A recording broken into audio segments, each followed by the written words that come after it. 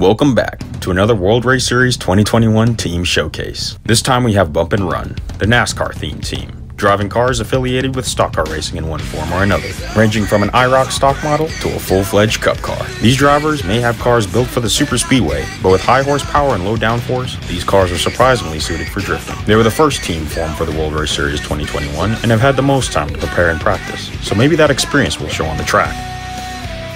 The roster is also extremely stacked, with 2 champions among their ranks and all of them being race winners. For that, the Bump and Run are the second favorites to win the title.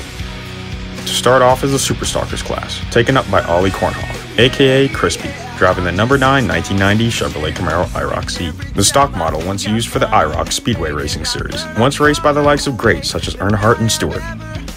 Crispy's Camaro is not the fastest car out there, struggling to actually build enough speed to drift, but the rear wheels get the car to spin easily. I took it out myself yesterday and it was the most fun I've had in a while, really. Hopefully the 2-time winner will strike gold with it this season. Next up in the Superstockers is yours truly, Taylor Kornhoff, aka the Night Runner. I drive the number 21 1969 Dodge Daytona Hemi, a legendary race car that was banned from NASCAR for being too fast.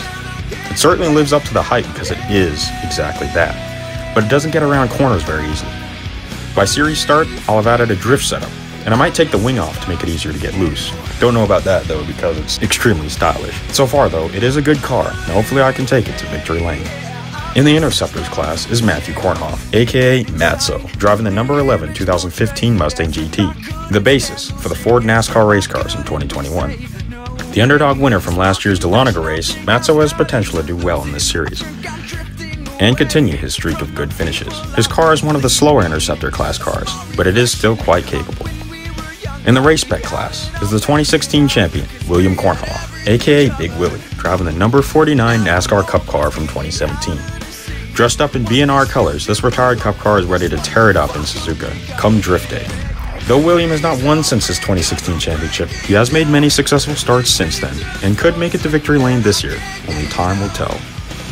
Bump and Run is truly a spectacular team that I'm proud to be a part of, with potential to make it to the finale. Hopefully, our cars will do as well drifting as they have historically on the high banks of an oval. And that's a wrap. I hope to see you next time on the World Race Series Team Showcase, as we will be featuring Comet Motorsports, performance-crazy mad lad that blast rap and pop music from their subs while attacking chicanes and apexes. Until then, take care and happy racing.